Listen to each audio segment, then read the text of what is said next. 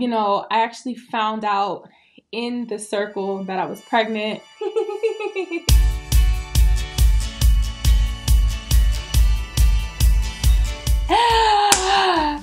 I am a legend. I am the first successful catfish to win the circle history. Granted, the history kind of just started, but I'm one of those that you look back in the textbook and people put hearts around because I'm like the legend, you know what I'm saying? So my name is now Ikar. I changed it recently. I woke up and had this ping from the universe, you need to shave your head today. And I was like, what? I love my hair. And I accepted it, and I feel deeply our willingness to transform allows us the willingness to heal. So Ikar means the one who touches the sky. It's Greek. I am now a Georgia peach. I left New York and now I'm down south in Georgia. Georgia. And I'm currently in Bolu, Turkey. My job, I'm a professional volleyball player, so being in season, playing overseas is one of the best things about being in my job, and playing in Turkey is where I am this year. My fondest memory is walking into Courtney's room and seeing that he was real and that the connection was real between us two. I loved it. I loved him. It was also the first time I had spoken to anyone in days, so maybe that's why I really loved it, but still one of the greatest memories I have. I would say it's kind of simple, but the catering, can I say this? My grocery list was ordered every single day with the exact ingredients I needed. And that sounds really simple, but I like to cook and it's just annoying getting all the different ingredients. And I never have the free time to actually cook. So the circle gave me a perfect opportunity to get my mind right and get my cooking on. And they gave me every single little ingredient and sauce packet and freaking seasonings I needed. And that was pretty cool to me. My favorite memory from the circle is being the #1 influencer right out the gate, because I think it's just a good feeling to know that your first impression is a good first impression. I'd rather be #1 than #8. The Kardashians were my favorite memory because when we had that very first chat, Chloe, Courtney, and I connected with them on a heart level. I think they felt a very deep connection, and it has continued in real world now. The Kardashians will always be my babies. I keep in contact with them all the time. One of my favorite things about this experience has been my friendship with Lee. I never realized that a friend like Lee is exactly what I needed in my life. I think I talk to Jack a lot, Terilisha a little bit, but Lee is my BFF. Lee and I talk almost daily. Lee is, he's better than I could ever imagine when I met him. He pretty much takes care of the whole tribe. My friendship with every single person in the cast is very tight. I talk with all of them. I try to, I'll do anything for them. If I can help them in any way, I adore them all. I truly do. After playing as John with Lisa, we obviously got pretty close in the circle and we stayed in touch very well since the show. So I'm friends with everyone still from the cast. We're all in a big group chat. We talk pretty much daily now. But Jack is the one that I'm closest with because we lived together and played the game together, and we chat all the time. The hardest part about playing a catfish, especially my boss, who is also a celebrity, was I was really nervous about space-related questions because I don't have all the space knowledge he did. And I was so worried that somebody was going to be a astronomy major. The hardest part about being a catfish was remembering that I was a catfish. It was remembering that I was a guy. There was a lot of times that I wanted to do makeup and talk about makeup. I wanted to gossip with the girls. I didn't know nothing that was going on with the girls. And if I was a girl, I would have known, but then I would have been brought up in that drama. So I'm definitely happy I went in as Trevor, but it was extremely hard, and I was constantly worried that people were going to figure out that I was a catfish and ask me all these questions about sports and all this shit that I don't know about.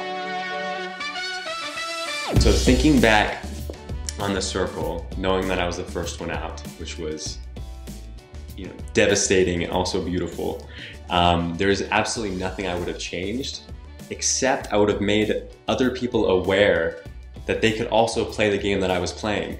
I think if I went back, I would do it the same way. I would do it the same exact way. And the reason why is because everything, in my perspective, is already set in stone. I went in and I did what I did and I had a magical experience. Who knows what the outcome could have been if I would have switched up any of my decisions. I'm happy.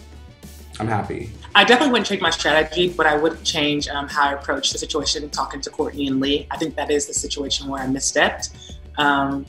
I think I was trying to see where a relationship was stood on a certain ground, and I was obviously wrong. So I think that was the one mistake that I made. And I think if I would have just stayed a steady course of being everyone's friend and becoming in with those two guys, it would have been completely different. Kat, what are you doing? So, well, if I played again, you know, I'd still be happy to be a villain. But I think what I realized during the game is that the cutthroat strategy is not necessarily the best route to win the circle, especially if not everybody else is playing a very tactical game. I mean, the whole premise of like stabbing someone in the back implies that they trust you.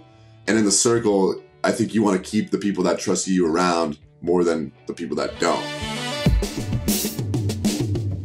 Savannah, Savannah, Savannah. She's still my LA sis. She lives a couple streets away, and that is still my girl. We talk just as much as me and Lee talk, and I love her even more than I imagined I would in the game. I thought that when we got out, we would be close, but getting to know the person behind that picture, she's even more beautiful than anything she uploaded during the game. Savannah was so proud of me when I finally was able to sit down and tell her all about Justice for Savannah. She said, I knew I chose the right person, and I love it. I love it, and I love her. So, me and Mitchell. That's a touchy subject. Me and Chloe, there was some sparks on the show. We had a little bit, in her terms, some banter. And then I think I actually had to friend zone her because of Trevor. So we didn't really get to go much on the show. But post-show, me and Chloe definitely have a relationship. I adore him. He's got a special place in my heart. He is such a sweet soul. And ever since the show and us meeting each other at the finale, we were talking loads and there was like sparks and chemistry. We actually shared a kiss, so that's really exciting. Not an official dating relationship by any means, but we're good friends. And I don't know, I guess we're still trying to figure that out and we'll wait and see where that goes. But right now, I just absolutely adore Chloe. She's such a sweetheart and just happens to be all around beautiful inside and out. I FaceTime him literally like every couple of days. And I've even spoken to his mum. So things are going really well. I think the Glamicon challenge was a defining moment for my game because I know nothing about makeup. I tried to apply the makeup like water paint with like, I like wetted the brush and like started painting that shit on. And so it became immediately apparent to me as soon as I like stepped back and looked at my mannequin, I was like, oh, I'm so screwed. Like this is, everyone knew, pretty much everybody knew that it's not going to be a college girl doing this makeup. So this has to be a catfish. And then even though people don't really care about catfish in our season, like me being a pretty obvious one made it an easy out to kind of like rate me low. And then with the twist that happened following in the rating, I actually think that it's possible that if the influencers were actually the one, if the top rated people were actually responsible for blocking, I might have made it through that round because I had a pretty good relationship with Chloe, and Kat has told me that she would want to make a strategic move and take out like a big threat.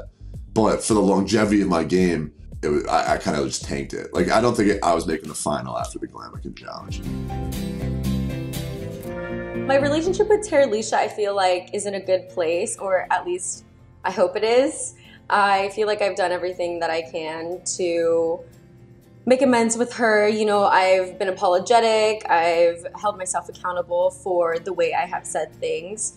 And I feel pretty confident in our relationship with one another. I think even though we're not the best of friends, we're cordial, and that's all I can ask for at the moment. We're cool. You know, we shared a experience with the circle. We were in the circle at number 1 and number 2 right off the bat. I'm excited for her, and just like the rest of the castmates, you know, again, we all speak pretty frequently in our group chat. So I'm excited to see everything that's happening for her and everyone else.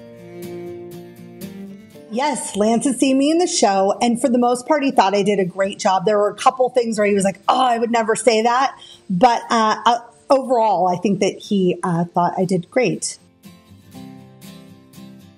Money, honey, that I got. Everybody loves some money, but I stay true to myself and my goals in the game. And the game, I said I needed that money because I have a family, and you know, I wanted to do right by my family, and the main purpose and use of that money was to go towards a house. And honey, I'm in it, okay? Who knows what the future holds? Well, I mean, I don't want to say too much, but you could be seeing me on your screens a lot sooner than you think. After the circle, I think it's time for me to sort of continue getting the hot goss from celebrities. I want to continue to grow my platform. I want to meet all of the reality stars, the game players, our game changers in reality TV, and get to know them on a platform, interview style. That's what's next for me. That's what I want. I'm manifesting it. What is next for Delisa? Oh my gosh, I don't know what's next for me. Honestly, the only thing that I do know is that I cannot wait for this thing to drop out of me. Oh my God, I have a baby on the way. Me and Trevor have another little girl on the way, and we're super excited. You know, I actually found out in the circle that I was pregnant. It was a crazy, like, unexplainable, unimaginable experience. But yes, that's what I do know is coming. Another little girl.